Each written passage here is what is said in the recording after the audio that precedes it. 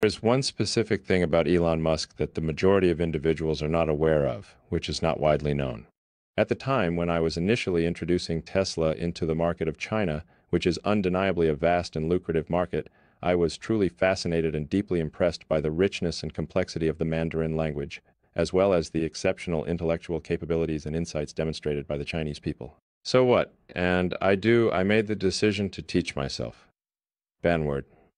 2 weeks later, I believe I have completely learned the language. 关于埃隆·马斯克，大多数人不知道的一件事是，当我第一次将特斯拉引入中国市场时，我对这个庞大的市场留下了深刻的印象。